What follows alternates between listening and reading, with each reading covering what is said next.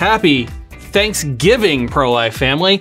So we need to talk about a law that takes away your rights. Emily Cook is with us, and she is lit up about this issue. Grab your coffee, strap in. Let's get started.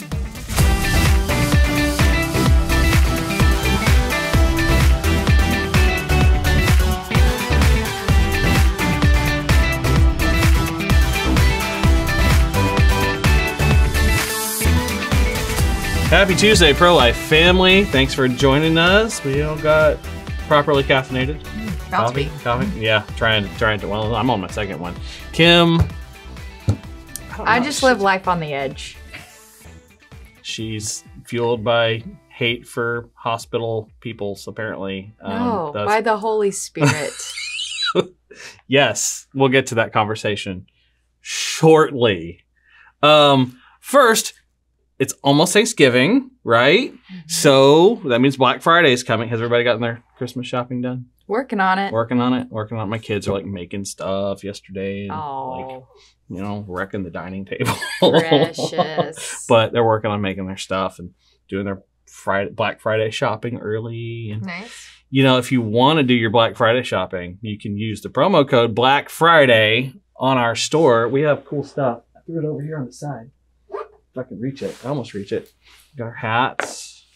We brought this shirt back. That shirt is so for our audio popular. The shirt says, "I've noticed that everyone who is for abortion has already been born." So that is a quote by President Ronald Reagan, and it's got a cool little American sunglasses on President Reagan's face. So that's why it's so popular. It is so popular. So they fly off the shelves. We did that on 4th of July, and then we brought it back because it was like limited run, and then people were like, "But wait, I want that shirt." So we don't keep it up all the time. We have the hat.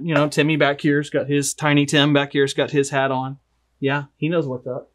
Look, this one, Save the Tiny Texans. We have these in lots of colors. Save the Tiny Texans. I love that color. And those shirts are so soft. Like the color's blue with white on. Yeah. We're holding up for the camera. I love the color, and that shirt is so soft because I sleep in it like all the time. Thank you for your narration for the visually impaired. Yes. I love this shirt. I've actually got this shirt. It says Defender, Save the Tiny Texans. Yeah.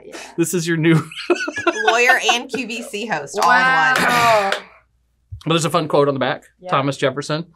Evil triumphs when good men do nothing. Darn right. I have this in a couple of colors. I wear this and women all the time. Let's see. Every life is precious. Every life has a purpose. Yep. 2 things. But wait, there's more. There's more. But wait, there's more. This is the Jeremiah 1:5 scripture. I knew you. I consecrated you. I appointed you. It's got little baby feet. I'll hold it up over my face because it's better than looking at my mug. So the moral of the story is go to the Texas Right to Life store. Enter in, what was the coupon code? The coupon code is Black Friday. Mm-hmm. Shipping is always free, but there's 20% off your cart using the code Black Friday. So that's fun. Yeah. That helps. Also, for those of you that will listen to this entire program, somewhere I'm going to give you a coupon word. That word will take $20 off your cart. Whoa. $20. Man, that's like a whole free item. I did the math. Even some of our fancier shirts, it's like you get your shirt for $2. Dang. That's a pretty good deal. So the first 3? 4. 4? Because we're thankful for you. I'll let myself out. That's bad, but I'm proud of it. I'll set it to 4. Okay. 4 people. First 4 people to use that code, whatever that word is, when I tell you later at some point. No, don't jump to the end. Don't skip to the end. I see you. Get your finger off that button. No, don't skip to the end. That's not where I'm going to tell you. At some point in this program, I will tell you what that word is, and then you can go use it. You're a sneaky man, Brent. I am. Okay. But that's our giveaway. You can't call in to win because we don't have phone. No one's going to answer. We have phones, but this is pre-recorded, so it's podcast. It's not live radio. So, yeah. Keep watching. Keep listening. We'll tell you that word later. We got some other stuff this week, though. We do have some other stuff this week. It's the holiday season, and hospitals like to get all friendly with this law that we have in Texas that we lovingly refer to as the 10-day rule. You're exactly right. And it does seem that anytime we have a holiday, if it's the 4th of July, if it's Memorial Day, Thanksgiving, Christmas, that more and more patients are victimized during the holidays by efforts to initiate the Texas 10-day rule on their lives. And, that's one of the things, that's what we're going to talk about today, is a lot of our listeners probably don't know what the 10-day rule is and why it is a pro-life issue and what you can do to help stop it. Well, and everybody acted like when Obamacare passed, it's going to create death panels. Texas, we already had that. Has had death panels since 1999? 1999. So we're the first state to come up with that. And so if you were mad that Obamacare created something similar, they just looked at Texas law and went, hey, look, that sounds fun. Yeah. So let's start with what is the 10-day law? And I want to give you a couple examples to put in how this plays out in real life, and then we'll explain how the law impacts that. So one patient, we've got a patient in an ICU setting. She's an older woman. She's conscious, but she has a trach, which means she is breathing with the assistance of a ventilator through her throat or her neck on the externally placed. And that's a form of long-term care. If someone needs long-term ventilation, which is defined as after 14 days. So she's receiving dialysis. She's in the ICU and she is breathing with the assistance of a trach. Okay. The hospital decides they do not want to continue treating her. And so they tell the family, her husband, they say, we're going to remove life-sustaining treatment from her, which means the trach and the dialysis treatment. And she will pass away when you do that. It's what's called life-sustaining treatment. Yeah. She's conscious, looking around. They start the 10-day process on her. At the end of when this process is completed, after 10 days, then the hospital removed her ventilator and she continued to live. Yeah. And then they said, okay, well, now she's lived through the night, so we're going to, we still want her to die. Okay, so now we're not going to give her dialysis. Wait. This is hospitals. Correct. Hospitals and physicians. But dialysis is a fairly simple process. Yeah. Absolutely. She was already on dialysis before she even went to the hospital. And so they say, we're not going to give her dialysis. And underneath the law, they didn't have to do that. And this woman's name was Carolyn Jones, and she lived right here in Houston. Another another example is we've got a man in ICU in Corpus Christi who is also conscious. He's flipping the TV. He's being able to watch TV and push the nurse's call button.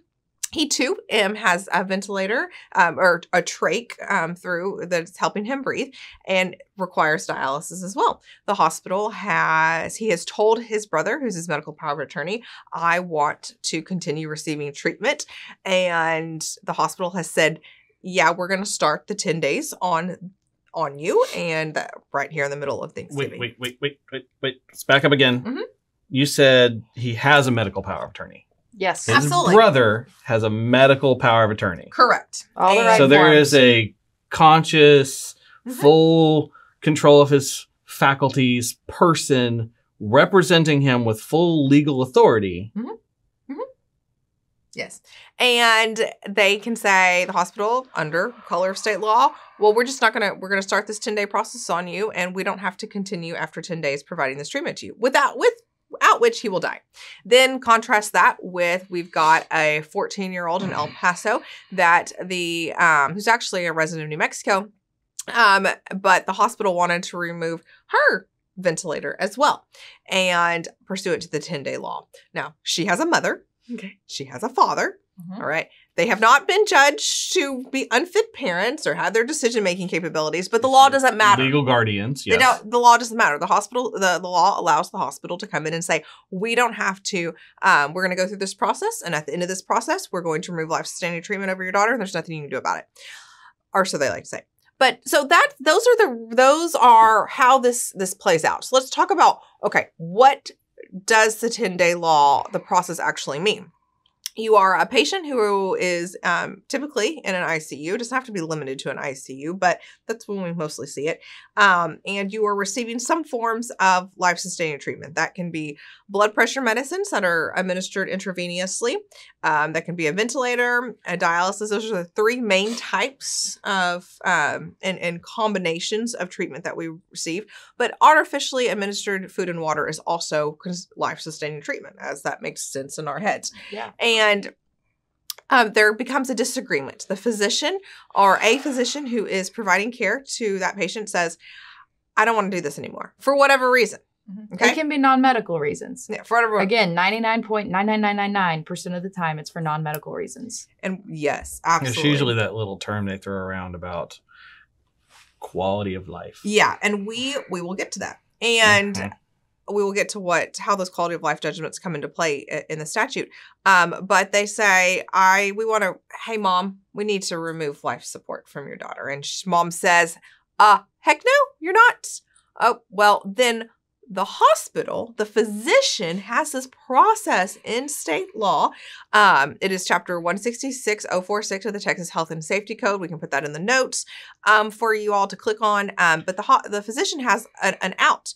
They go and ask for an ethics consult with the hospital ethics committee. And this is a bunch of people who are bioethicists. So every hospital has an ethics committee, and they've served different functions. Usually, they are in an advisory role. They are trying to maybe resolve communication differences, or maybe it is, a treatment like the family wants one treatment and it's too risky, or there's an experimental treatment that the doctors want to try, but it might cause immense suffering. Like just any kind of ethical quandaries, they serve different functions. That's outside of the 10-day rule. Correct. Correct. So they serve different functions, and they are made up by anybody in the hospital. It is kind of a rotating basis. There's chaplains, social workers, case managers, nurses, different types of doctors involved. But when you start this, what we call 046 or TADA or 10-day rule, those are all different terms to kind of use to describe this process. The ethics committee then turns from a consultant role to a binding decision maker role. Ooh. So the physician says, hey, I need the ethics committee on this case. Well, then the family, under the statute, is supposed to get notice. Okay. They are only required 48 hours notice. So the doctor comes and says, hey, the chaplain, somebody is going to come and say, hey, we're having this meeting where your loved one's continued treatment is going to be discussed. You are invited to attend. And it's going to be in 2 days at 4:00 in this tower of this building, and the ethics committee is coming. That's all the family knows what's going on. And they go to this meeting where there will be anywhere from 12 to 16 people that they've never met. They are meeting for the first time. These people have never met the patient either. Correct. And the physician who called the meeting, who asked for it, will present his side as to why his decision to stop providing life-sustaining treatment, to withdraw life-sustaining treatment from the patient, why the ethics committee should say yes to that. And then the family will present their side as to why their decision to continue life-sustaining treatment for their loved one should be approved.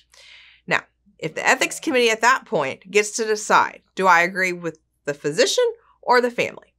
If they agree with the physician, then the hospital gives a letter to the family that says the ethics committee agrees with your attending physician that life-sustaining treatment is quote unquote medically inappropriate. And we'll get to that term in a second. Medically inappropriate.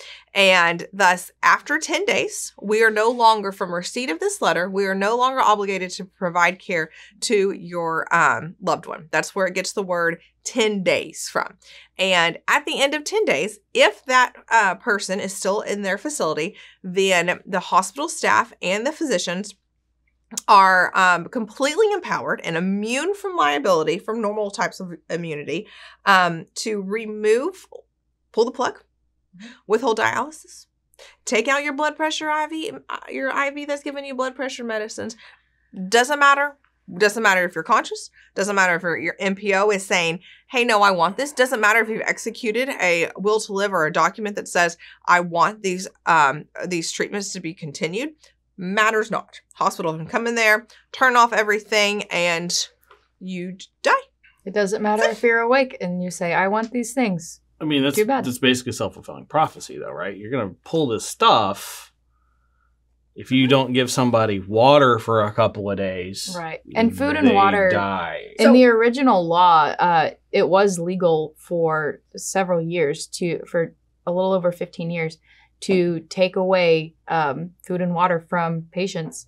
Kind of like Terry Schiavo, that's how she died. She was starved and dehydrated to death. Yeah, and that was amended in 2015. Yeah, until 2015, food and water removal was part of this way, and now it still is. It's possible, but it is limited to circumstances in which the law is written so narrowly that it is limited to circumstances in which your body cannot process food and water, which happens, and which is appropriate at that point to do that, but. It's appropriate at that point.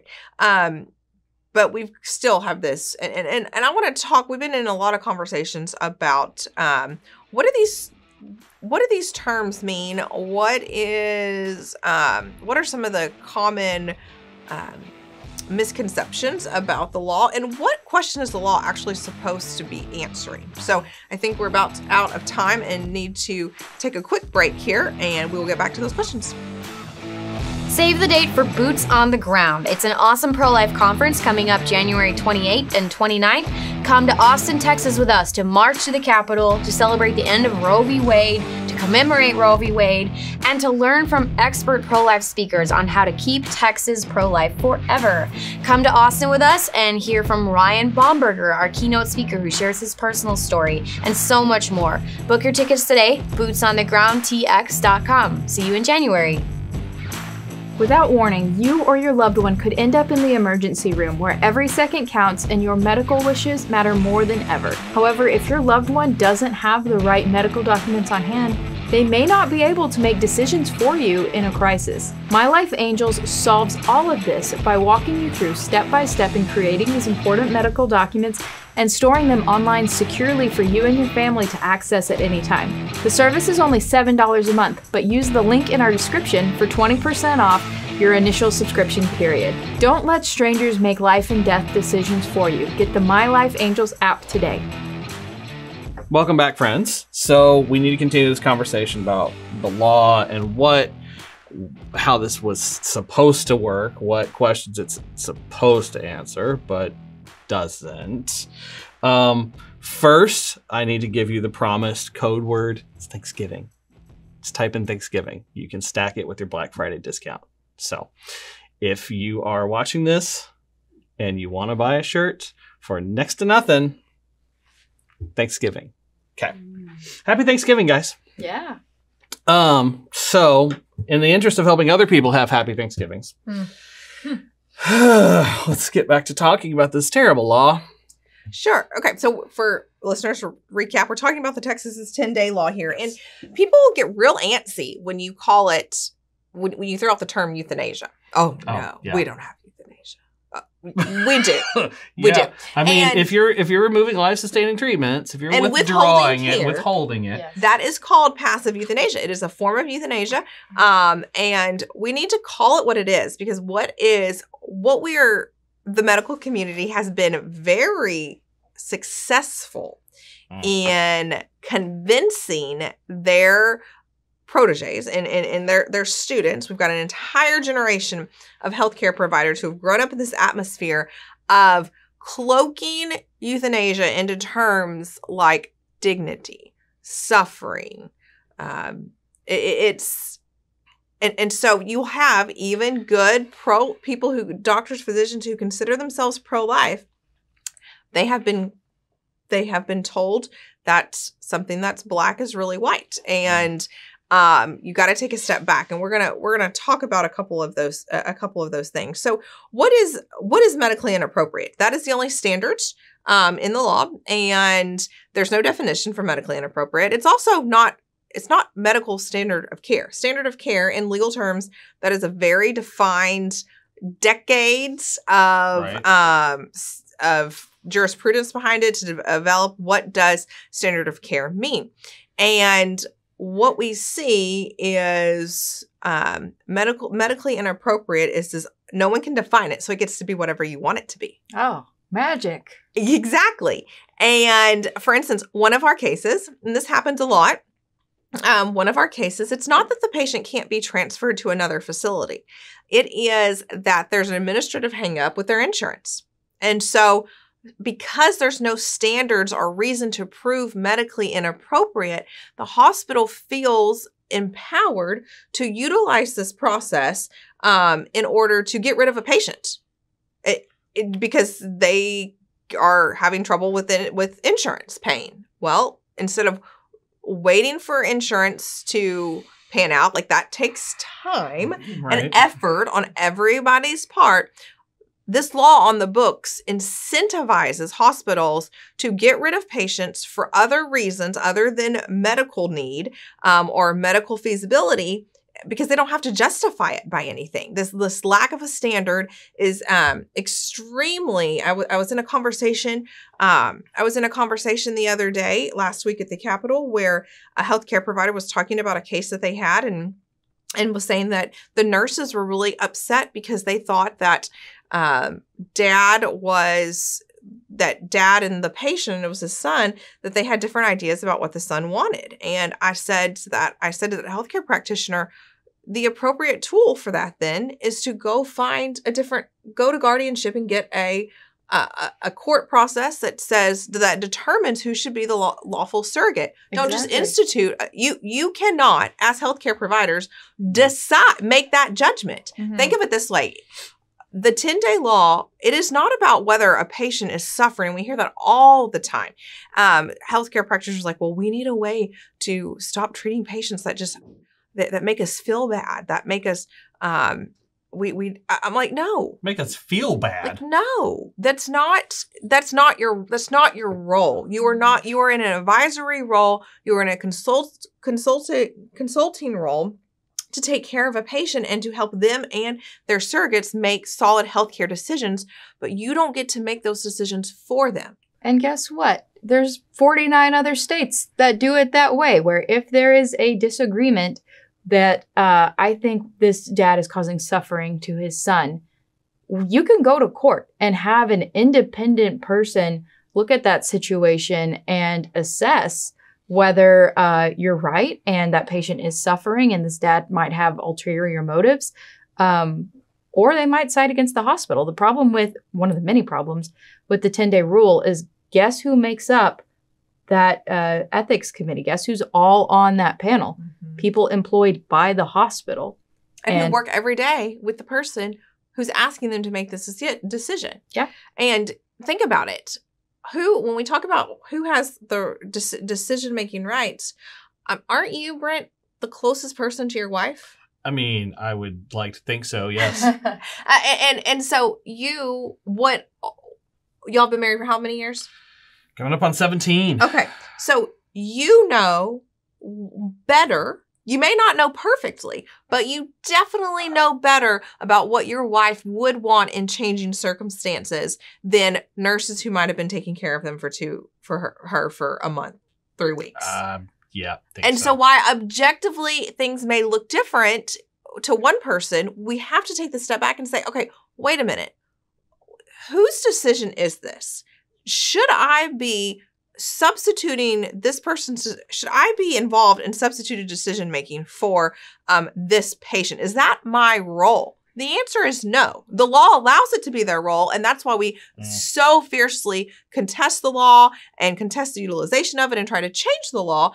But getting back, when we have these conversations, so many times I feel these healthcare practitioners are trying to make the law make their practice easier. And we're not here. We all have aspects of our job that we don't like. It doesn't matter how much we love, but That's life. It that is. copier down the hall that jams every 20 minutes. Right. I hate that thing. Mm-hmm. Doesn't mean I get to go, well, fixing this makes me tired and feel bad. And I get tired of fixing it because I just have to keep fixing it. No, people want to print stuff. I got to go fix the darn thing. Exactly. And so what is the proper role of government? What is the proper role of the state of Texas? Is the state of Texas to say, we're going to craft this policy and have this policy in place that if the healthcare team if someone on the healthcare team thinks that this patient's life is not worth living, then we're going to give them the power to do that.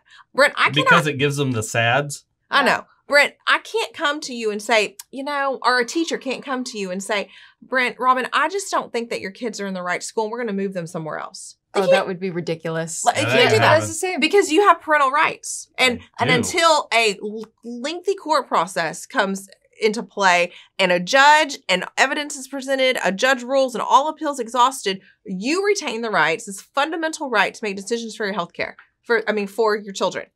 Yes. But a doctor can walk into the ICU room and tell a 20-year-old mother, hey, we don't think that your daughter should continue living, so we're going to remove her life support on November 9th, and you better make sure all your family is here to say goodbye. That happened. That's Tinsley Lewis. That's where we are. And we need to take a step back. This is not about requirements for hospitals. This is not about the law is not about resolving ethical quandaries for physicians or bedside nurses. I'm sorry. It's a harsh thing to say, but that is not the function of state policy. What this policy does is says, when does the legal surrogate get the right to make decisions? And it narrows that down. It takes away the ability of surrogates to make decisions, narrows it down to 10 days no judge has said this person is unfit to make decisions for their wife, for their child, for their brother, for their mom. No one has said that. There's not been any evidence presented, nothing that would pass constitutional due process, but we have allowed it to happen and cloaked it with immunity. So it is not about how long should this patient continue to live. It is not about how long, what someone's subjective view of suffering is and what that trade-off is. It is who gets to make that decision. Mm-hmm. Yeah. And as a surrogate, one of the 10 days, there's a lot of conversations about should we expand the 10 days? Texas Rights Life would love to do away with all of the 10 days with a countdown to begin with. Okay, that is our preferred state of affairs. But the political reality is, okay, well, do we extend the timeline, extend the days? And extending the days is basically, and I said this in a meeting last week, it is about how long does the legal surrogate get? How long are we as the state of Texas going to give the legal surrogate the ability to have their healthcare directive respected? Do we give them 10 days? Do we give them 30 days? 90 days? 120 days? How long? That is because that's what we're taking away. How long did it take in the Tinsley case before the hospital finally figured out that? Over 800 days. Yeah, we're at like 1,000 or something now. But right. But before she was released, I guess. That was from. We just hit the 2-year mark last week, but that was from the time that the hospital said you have 10 days left. Better get your loved ones here to say goodbye because we're going to take her off of life-sustaining treatment. She will suffocate to death. Have a nice day. Yeah, that's the reality of that. To the time she went home in March because she improved so much and that she is still at home today. So it's been several years now since, 3 years. I'm sorry. 2019. Yeah, 2019, 3 years. 3 years since that all happened. And but it doesn't matter. Sometimes these committees are called medical futility. Sometimes they're called ethics committee, and you'll hear sob stories. We hear them in the Capitol all the time. Sob stories about ethical quandaries. And at the end of the day, what right trumps? Yeah. Do your feelings trump my ability to live? Or do your feelings trump my ability to make healthcare decisions for my son? Yeah. Right now, the state of Texas says the feelings trump. Yeah. Okay. We have to change that, and we have to stop getting sidetracked of these very nebulous, subjective, everything, the doctors are always right, and we have to just go with it and realize what rights are we actually taking away without a court of law, without judicial intervention from families and patients. Yeah. And guess what? If you still have those sob stories, and you know what? They do exist. There are some times where families will be asking for something that might not be appropriate for a patient. Go to court. That's really it. And that's different. And one of the things is that's why the understanding what the definition of life-sustaining treatment is so important, because it is not, we're not talking about families coming in and asking for chemo treatments for for some sort of non-cancer situation. I mean, we're not talking about extraordinary treatment. We're talking about to breathe, to have your kidneys filtered. It's to have your blood pressure stabilized. Instead of swallowing medicine, I'm getting it through an IV. It's very, very basic. And again, here's something, else to think about. The 2 common misconceptions. Okay, 1, we're talking about treatment that is working. We are not in this situation where the treatment isn't working. Okay, the ventilator is helping you breathe. The dialysis is filtering your kidneys. Yes. Blood pressure, stabilizing your blood pressure. Your food and water, helping you have food and water. These are working. And it's the fact that they're working is why they want the patients to remove them, because they think it's better for the patient to die based on quality of life decisions than to continue living. And then the second, we've got some great clips of quality of life decisions. Maybe we can throw that commentary on our YouTube of these are meetings Texas Right to Life has been in where it is clear they are saying that the reason they've called this ethics committee meeting and want to remove treatment pursuant to the 10-day law is because of the physician's view of the quality of life of that person. I'm sorry. They can make that decision for their spouse, but you're not making that decision for my spouse. The second misconception is that, these patients will just continue to live forever and ever and ever. That would be unheard of. Wow. Is Jesus in the hospital? What? No, last I checked, he's been a long way from some of those hospitals. Yeah. Yes. And I think we've talked about this a couple times before. But for instance, the ventilator. Okay, if I hook a corpse up to a ventilator, is that corpse going to start breathing? It's not going to fix anything. It's not happening. It's not happening because, yes, the ventilator is helping push oxygen into you, but your body's doing the rest of it. So if your body's not functioning, they pumping that oxygen in. It's not going to do anything. If this was futile, continuing to give these services, the patient could still die. Correct. And that's another point. If they're going to die in a matter of a couple of days anyway, they could keep doing these things and that person will. You can die on a ventilator. Mechanical ventilation. Any life-sustaining treatment that we have will not keep a person alive forever. Yes. And even the terms mechanical ventilation is not an accurate representation of what's coming, because doesn't that seems very rigid and machine oriented and it's doing all robotic, right? Yes. Okay. Forced. That's not accurate. Okay. But it's been termed that, and that to evoke, and it evokes feelings and notions of that this is something that's not natural. Okay. And your body is still working. Darth Vader is what you're correct. And likewise, the term futile. People think futile means it's not working. Well, it's supposed to be that way. But the problem is that definition and the usage of futile has now morphed into more of a, if I can't get you back to how you were before, it's futile. The care's futile. Well, that might not necessarily be true. That might not necessarily that it's not futile. I may not be able to get you back to where you were before, but that doesn't mean the treatment's not working for you. And it's not futile, because if you've decided and talked to your wife that, hey, if I can still be around and if I can still be around, then I want to be around. It doesn't matter if I can't go run a triathlon. I can't really do that now anyway. Right. But you're futile, Brent. Sorry. Thanks, and so especially we work with a lot of attorneys, and one of my jobs here is to try to help other attorneys and bring them in to help resolve these disputes and stuff. And so every time and when we have a case and the question comes up is, well, what's wrong with the patient? That's actually irrelevant. Because kind of is, isn't it? What we're talking about is who gets to decide, make the decision of whether healthcare is continued. It doesn't really matter what is wrong with the patient, right? Because that's not the appropriate role of any government policy at all. And that's definitely not for me to decide for somebody else, to inform my decision about what should happen to someone else. No, all we can do is make sure that the person who's best suited to make that decision, whose right it is to make that decision, gets to keep that decision.